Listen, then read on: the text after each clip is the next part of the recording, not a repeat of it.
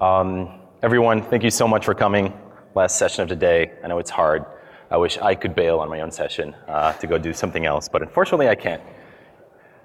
My name is Diogo. This is Riyaz. We're on the security team at Docker. And today we're going to be talking about secure Substrate, the way that we actually get to least privilege deployment and orchestration.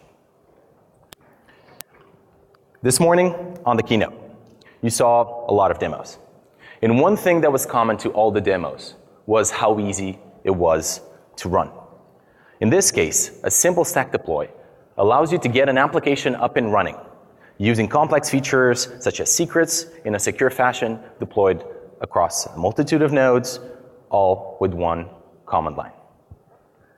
However, even though this is easy, that does not mean that it's simple.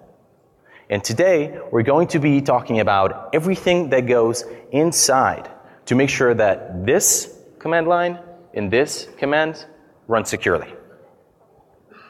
And as an analogy, I would like to use one of my favorite games, Tetris. Everybody loves Tetris. Tetris is a game in which you have multiple different pieces with different shapes and different colors. We call them tetronymos. The goal of the game is to make sure that all of the columns are full and there are no gaps, no spaces in between the pieces themselves. The reason why Tetris is like infrastructure security is because in infrastructure security, you also cannot leave any gaps. Because if you do, you now have vulnerabilities. In this talk, we're going to show you 7 different tetronymos that we've built at Docker. Every single one of them, open source projects that we've built that can be used together or as different combinations individually to allow you to have specific security guarantees, or together to allow you to achieve goals like having a fully secured orchestrator. The first tetronomo is InfraKit, the way that we do machine management. Second tetronomo that we're going to be talking about is going to be runC. We're going to talk about runC is our container execution. We're going to talk about containerd, the way that supervise runC in execution. We're going to be talking about Docker itself and all the defaults and security features that actually comes with. We're going to be talking about Notary, the way that we do signing system, SwarmKit, a secure orchestrator, and I did not forget number 2, LinuxKit, the latest tetronomo on the Docker Tetris security family. This is the way that we allow you to build secure OSs. So to introduce you to the first tetronomo, Riyaz. Thanks, Diogo. So our first security tetronomo is InfraKit, which provides infrastructure-independent machine management. What this means is that InfraKit is platform agnostic. It works across your favorite cloud and also locally on your machine. And the way that InfraKit does this is through declarative updates. So your infrastructure is described as code in a JSON file, and with a single InfraKit command, you can update all of your infrastructure with a rolling update or provision new nodes.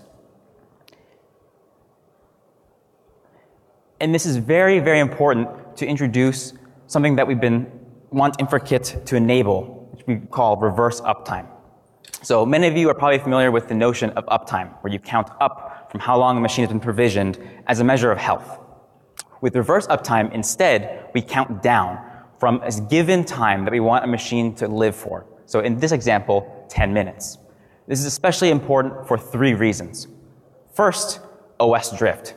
Over time, your OS may change configuration, and these changes in configuration may cause unexpected downtime in your infrastructure. So reverse uptime and constantly refreshing your machines with golden OS images prevents this. Second, you always want to make sure that your kernels are up to date, because kernel updates provide important security patches to your infrastructure. And third, if an attacker happens to manage and open a backdoor in your infrastructure, reverse uptime and refreshing your infrastructure with a golden image removes any persistence from that backdoor and makes the attacker's life much harder. And InfraKit makes this super easy with rolling deploys. So InfraKit can be configured to remove OSs that have gone past their reverse uptime limit and re-provision a golden OS image in your infrastructure. Which brings us to LinuxKit, our next security Tetronomo that we unveiled this morning at the keynote. LinuxKit is the most secure OS builder for your containers. LinuxKit boils down to two main components: a secure kernel and hardened user space tools. On the kernel side, LinuxKit provides modern and securely configured kernels. The kernels themselves are configured with recommendations from the Kernel Self-Protection Project, and we have contributors to LinuxKit that are also providing patches to the Kernel Self-Protection Project in order to not only improve the security of LinuxKit, but also upstream Linux. And this includes hardening Berkeley packet filters and namespacing IMA. On the user space side, we've taken many of the user space tools and build chain tools from Alpine that are hardened for security, such as flags in the C compiler, and as well as system daemons like DHCP that we actually run in containers in a least privileged fashion, again, as you saw in the keynote this morning. And even though we have a minimal base, one of the core tenets of LinuxKit is to provide immutable infrastructure of that base. And so what that means in LinuxKit is that the root file system is read-only. And what this means for attackers is that you have a much smaller attack surface because you cannot overwrite any important configuration or executable bits in LinuxKit-based OS. And while LinuxKit was unveiled just this morning, it's already in use by millions of users. So if you use Docker for Mac, Windows, AWS, Azure, GCP, you've actually been using LinuxKit under the hood this entire time. And at Docker, we've been running LinuxKit in production, and such that its OSs it's produced are battle tested. Additionally, with LinuxKit, we not only want to improve kernel security now, but look ahead to the future and improve the security of the kernel with many exciting projects and incubate them in LinuxKit, where folks can actually roll them out and test them in their environments. A couple I'd like to highlight are the landlocked Linux security module, which leverages the new extended Berkeley packet filter kernel technology to provide a very fine-grained MAC control using Linux security modules, and WireGuard, which is a fast, modern, and secure VPN tunnel which can revolutionize both container and host networking. And in addition, one other thrust that we really want to push forward with LinuxKit and with the community is to rewrite the system daemons in type-safe languages such as OCaml and Rust. OCaml is especially dear to us since we have a working Mirage OS, which is a unikernel-based builder example of DHCP already live today in the LinuxKit repo that you can use. Which brings us to runC. runC is a Tetronomo that allows you to do container execution, one of the simplest pieces that we have in our whole Tetronomo stack. runC itself was created by Docker and donated to the OCI. Its goals are the inner details, or to support the inner details of Linux runtime, Windows runtime, and supporting container execution itself. For example, it is the job of runC to implement namespace isolation, or to use the kernel's namespace isolation, and to use the kernel's cgroup support. Namespaces allow your processes in your containers to have an isolated view of exactly what is happening in the host, and an isolated view from the rest of the containers that are executing on the same host. There's the PID namespace that actually allows you to not see the processes that are running on the host OS or on the other containers. The mount namespace, the IPC namespace, networking namespace, so on and so forth. As for cgroups allow you to do resource constraints and isolate resource usage between all of your running containers that are running on the same host side by side. Which brings us to our next Tetronomo, containerd.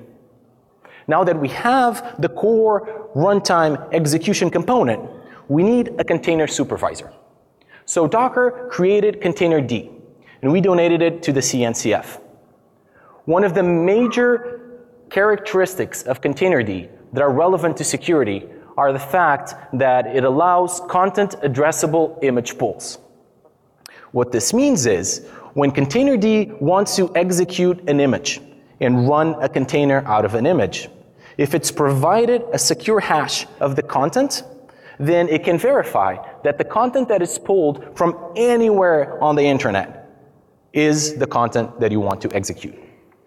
The way that it does this is because the actual manifest, which is a file that describes all of the layers in a Docker image, is actually a Merkle DAG, a directed acyclic graph that hashes all the way to one hash, which is the hash of the manifest that we can then verify. We're going to pick up on this hash a little bit later in this presentation.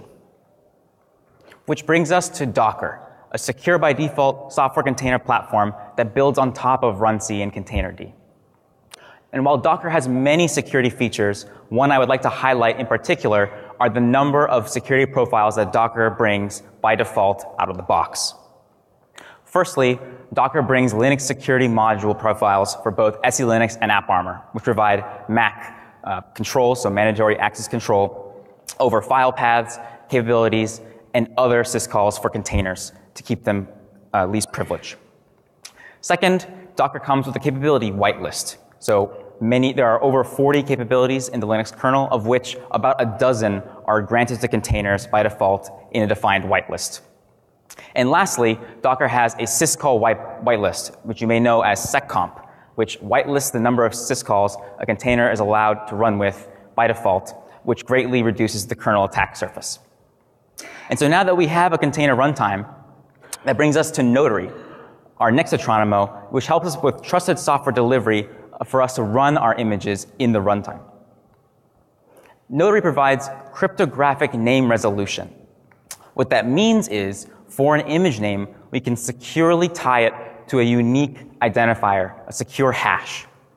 Notary does this using signatures and is actually based on the Update framework, which is a research project based at NYU, which is also based on Fandy, which is the original updating system for Tor, both of which have nation-state level attacker type adversary threat models. Notary provides authenticity, integrity, and freshness guarantees over its signatures, so you can trust the images that you're pulling down from any cloud or anywhere on the internet. Going further with signatures, Notary enables you to do threshold signing. What this means is you can have multiple collaborators with keys sign off on the same unique image identifier hash before an image is allowed to be deployed into a production environment. And if any one of these collaborators loses their keys by accident, Notary provides survivable key compromise so that the key can be easily rotated and replaced without changing the root of trust. This brings us to our final Tetronimo, SwarmKit. If you were at the keynote this morning, you already heard me describe SwarmKit. But the goal of SwarmKit is the fact that you are not always in a situation where you have one host where you want to run a couple of containers. If you're in a distributed system and you have hundreds of thousands of nodes, you want to distribute the load across all of these different nodes in a secure fashion. This is what SwarmKit does for you. However, the reason why we made SwarmKit was the realization that having a secure orchestrator is not enough. What you need is an orchestrator that helps you secure your applications. And that was the goal of SwarmKit. So as you saw this morning on the keynote, we created something called Secure Node Introduction. With a simple token, you get to introduce a node securely into your swarm. This token is composed of 4 different parts. The first one is a known prefix. The sole purpose of this is for you to be able to grab through logs and through CVS version systems in GitHub to make sure that none of your developers committed it by accident. Very practical. The second one is equally practical, a version number for us to keep track of all the versions of tokens. But the third and the fourth one are the most important ones. The third one, the root hash, allows us to, when a node is being introduced, not having to do so based on trust on first use, or TOFU, the same process that SSH goes through when it asks you if you want to accept a random fingerprint. You don't have to do that because the hash of the root CA is already in there. And the final component is the randomly generated secret that proves that this node has the authorization of joining the swarm with a certain role. As a worker, unprivileged node, or as a manager, swarm administration node. Solving the problem of node introduction brings us to the fact that we have to have strong identities to track these nodes throughout their life cycle. And this is where cryptographic node identities come into place.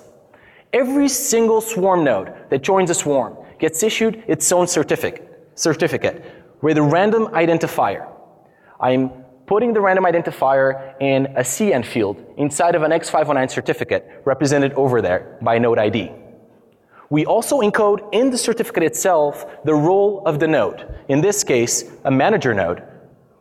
And finally, we also encode a swarm identifier to ensure that you can distinguish between multiple swarms. All of these certificates are constantly being rotated by the swarm managers. And you can bring down the expiration period of a certificate all the way down to 1 hour. This means that every hour, every single one of your nodes automatically rotates their certificates, which means that loss of a certificate by accidental backup leak or by committing something on GitHub that you shouldn't has average lifetime value for an attacker of 30 minutes.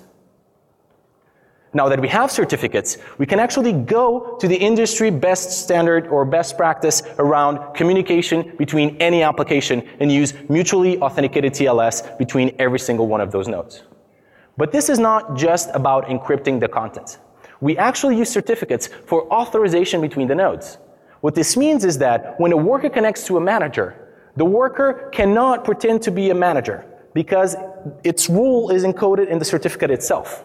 Same thing for a manager. When a manager connects to another manager, it can prove that it actually has manager rights on the swarm because it has it encoded in its own identity. These permissions are stuck with the certificate, stuck with the identity, and they can't go anywhere.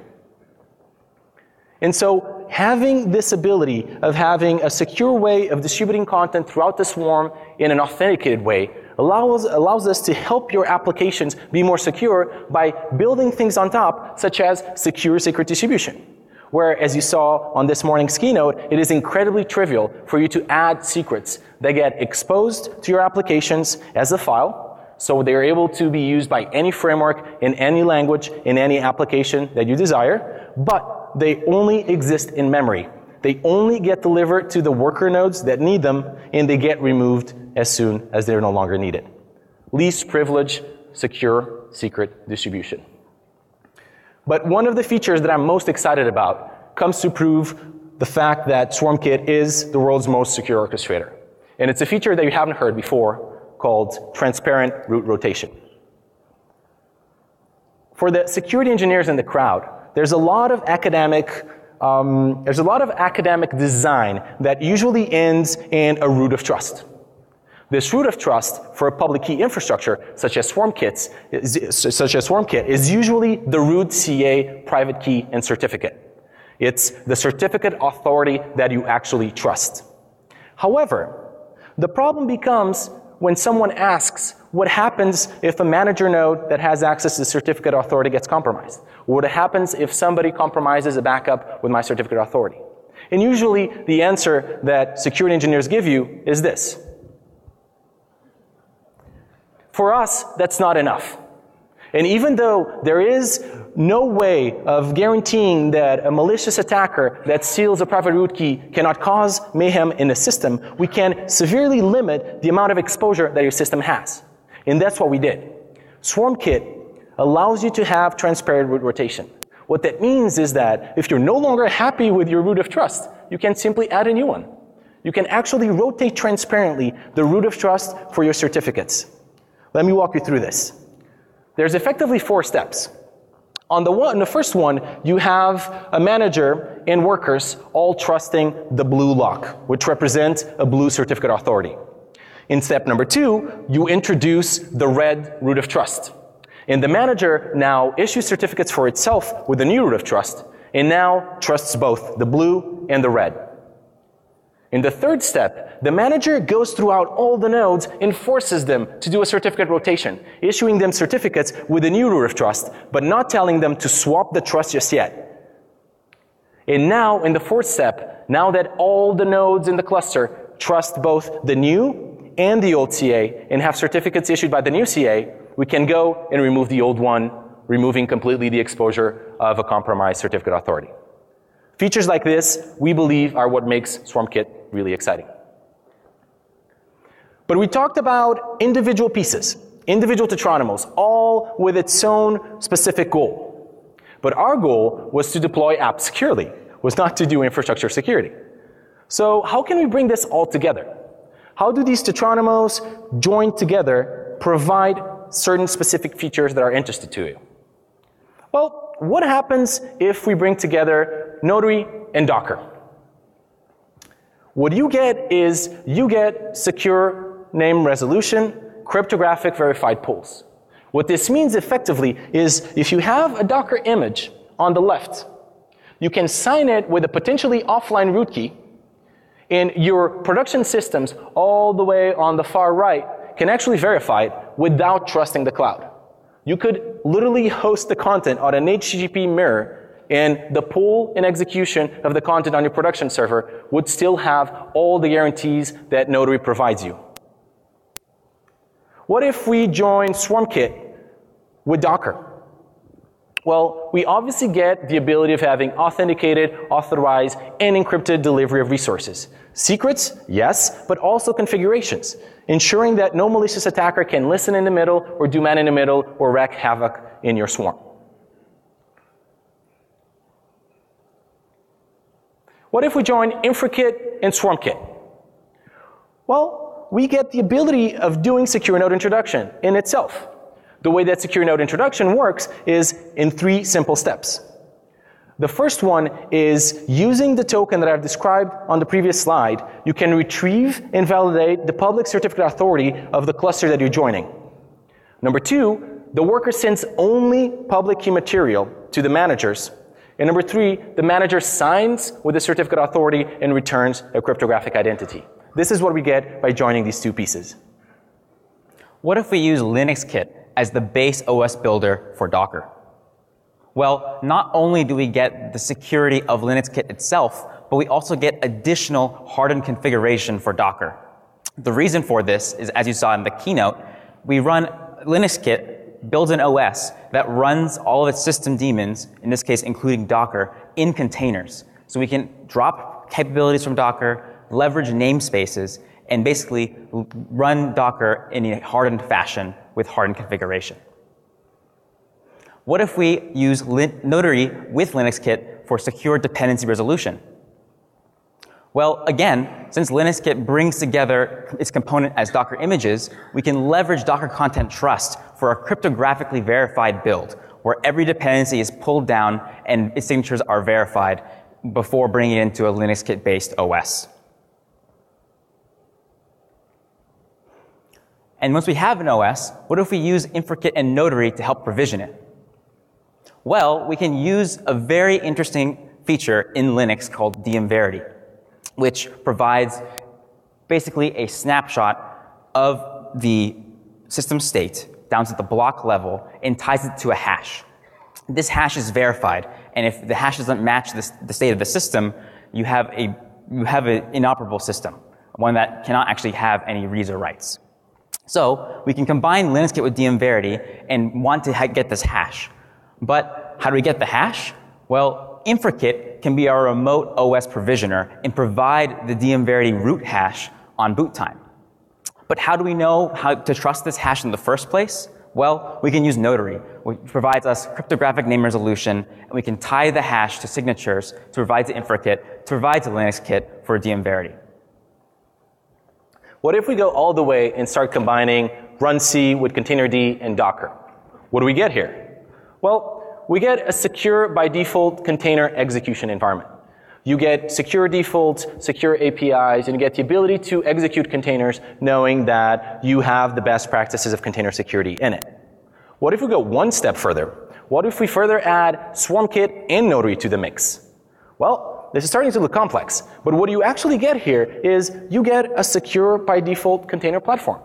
You get the ability of executing containers on a multitude of nodes using authentication, authorization, and encryption, all backed by mutual TLS and all the nice features that SwarmKit actually provides you. And now the obvious question is, what do we get when we join all the pieces together? Well, the first thing to notice is there are no gaps. This is actually solid. from a Tetris perspective, this is a good game. And what we actually get is we get the ability of having secure by default infrastructure, remotely attested node joins, the ability of having introduction of nodes, cryptographic node identities, secrets being delivered in a least privileged way to a cluster where you are sure that the nodes that were introduced are running the kernel that you wanted with a minimal kernel that was built that follows all the security best practices such as read-only and default isolation principles. This is what you get. And to show you every single one of these 7 Tetronymos working together, Riyaz is going to give you a demo. Great. All right. Here I have my 2 screens. On this screen I have a swarm of 1, a single manager running on a Linux kit-based OS. And on this screen here, I'm going to securely add a node to my cluster and deploy a service. So, as we saw in the keynote this morning, I have my YAML file that specifies the Linux kit-based OS I want my swarm worker to run. So I can show you. So what it looks like, very similar to this morning. And I'm going to use Moby build on this YAML file to build my worker OS. And again, we're similar output to this morning, but now you know that all of these images that we're pulling in to build our artifact are signed and verified with Notary combined with Linux Kit before we get our final output. So it's going to go for a little further. We're going to get our output. Great. Now I have my command line initrid bz image. Now I have also a swarm.json configuration file that I'm going to use with InfraKit. So in this file, I've defined my swarm workers, and right now I have 0 of them. So I'd like to add 1, which is going to be this node. So I'm going to add this. And all I need to do is InfraKit group commit swarm.json. And great, committed swarm, managing 2 instances. So now, to show you what's happening under the hood, I'm going to Moby run the disk, my worker node. So we'll soon see the boot. This is the kernel booting up. Again, it's our modern, securely configured kernel. And very shortly, we'll see the InfraKit plus Notary plus Linux Kit DM Verity integration. So here it is. I've added some prints with DM Verity setup. Very soon, we will see the hash that the system reports of its own state, of its own blocks, which we have here, the root hash, as well as the DM Verity Notary provisioned hash, which matches. So we're good here, which it provided to InfraKit, which is providing to our Linux Kit builder. And now we have a shell. And to show you that this is read-only, touch test, read-only file system, so immutable infrastructure. And as I mentioned, Docker is actually running in a container. So our Docker.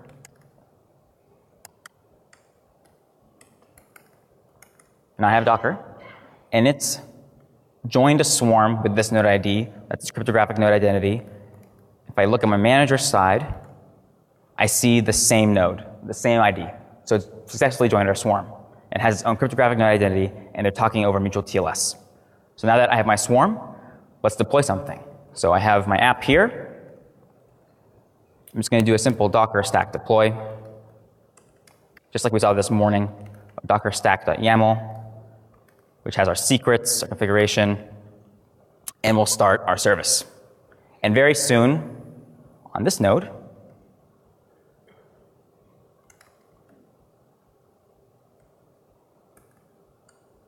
start seeing services.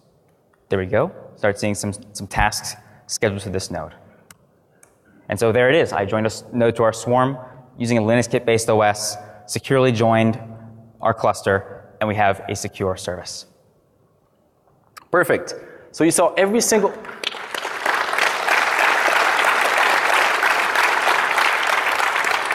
Thank you, demo gods. You saw every single one of these Tetronymos work together. So as a summary, you have InfraKit, the way that we do machine management, booting Linux Kit OS that has been hardened by default to run on the cloud and run containers, executing runC, supervised by containerd, brought together by Docker with secure defaults, that then only executes images that have been verified by Notary, and every single thing orchestrated by SwarmKit securely. So all of these pieces, what do they do when they come together? They create a secure substrate. Moby. Thank you very much.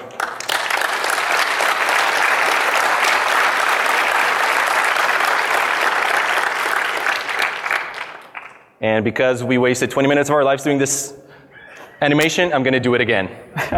Moby.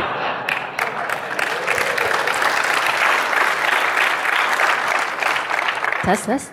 All right, thank you very much. That was awesome, especially that animation at the end. So we'd like to open up the floor for some questions. I'll ask that you just kindly line up in this aisle so I can pass down the microphone so everybody on the live stream can also hear the question as well.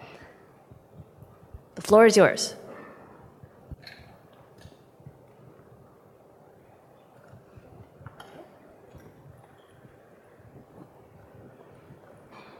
I think it's great that what you've done and have everything tied together, but do you leave enough room for other people to play and get in the mix, things like Kubernetes for orchestration versus Swarm? And how do you see that evolving over time? Thank you for the question.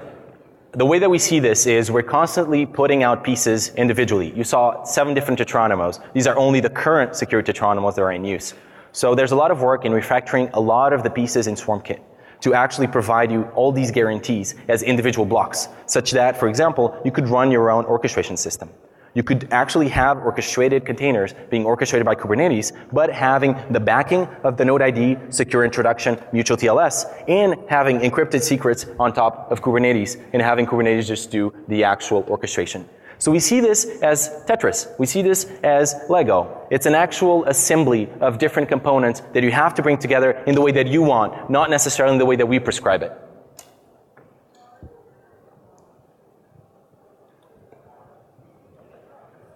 I have a medium mean question.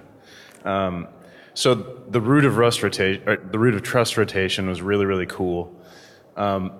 The way you described it, it made it sound like you have to trust the root of trust to trigger rotation of itself. But if in the case of a compromise, how can you trust the compromised root of trust to rotate itself?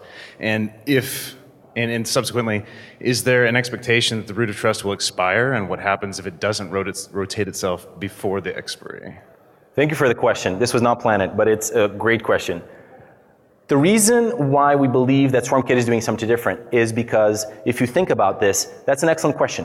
You trust a root. If this root gets compromised, how can you trust that the next root is actually trusted too? The reality, though, is that security engineers have this problem, which is security nihilism.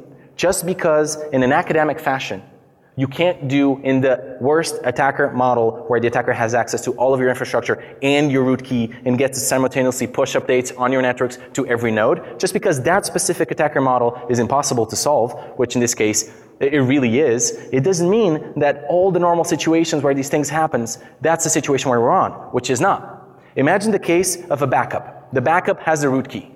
The attacker now has your root key, but no, it does not have access to your infrastructure. Which means that if I provide you a way to do root rotation that is seamless, that is transparent, and that is fast, you can just race ahead of the attacker and simply eliminate the threat. Think of this for every single other scenario. Like, even if you're in a situation where you're competing with the attacker for the ability to actually manage the cluster, I now give you a tool to be able to actually remove the threat of any keys that get leaked. So this is why we don't think of when you get to a situation where, oh, the root of trust, if it's compromised and the attacker has access to all the infrastructure constantly on the network, we can't do anything. In our case, we say, let's do the best that we can, and let's provide the ops people with the ability of actually recovering from the normal situation, which is you didn't get hacked by a nation-state attacker, but you just lost your private key. As for the second part of the question, if the root expires, this is the perfect mechanism for you to rotate it very easily before the root expires. Also, if you think about it, from a cluster perspective, this is also a really easy way for you to jump in and out of having Swarm managing your PKI. Swarm manages your PKI, but if you want to have certificates being issued by your remote third-party system that you already have in your system, then you rotate it out to the PKI on the outside, and now, if you don't want the PKI on the outside to manage your certificates anymore, you rotate it back into Swarm. and you get to do as many times as you want. SwarmKit and the tokens. So when these tokens are obviously really important, right? They authenticate nodes and then they authorize them to join the swarm. Do you have any recommendations, best practices for getting those tokens onto new machines? Yes, so this is where we actually need cloud help and cloud support, and this is the reason why InfraKit is there in the first place. So we understand that secure node introduction has that specific node or that specific token as the root of trust to join a system. This is why InfraKit takes care of all of that for you and actually does already the secure behavior and the secure thing, which is uses all the cloud's different mechanisms to store keys and to securely transmit data to nodes to make sure that all the node joins and scaling up and down are done in a secure fashion. We'll like drop it to, for example, use KMS and then... For example, use KMS. For example, use whatever Azure provides, GCP metadata, so on and so forth. Fancy. Hi, about InfraKit, how long has it been around and how mature is it compared to, say, like Ansible or Terraform or those other guys? You want to take that one? Sure. So InfraKit was open sourced in October, I believe. So it has been used before that. Yes. It's in Docker, so it wasn't our first time using it. I guess you have any additional... We already use it for additions. Yep. It is the way that we're actually managing GCP clusters. So InfraKit is actually, if you're using right now Docker on Google Cloud, you're actually using using InfraKit on the underlying feature. And if you do auto-scaling and scaling down, that is all InfraKit being able to spin up nodes and down. Now, InfraKit in that particular situation right now is not doing, for example, the remote attestation piece, but it will eventually. That's the goal. Cross-platform, cross-cloud, the same security.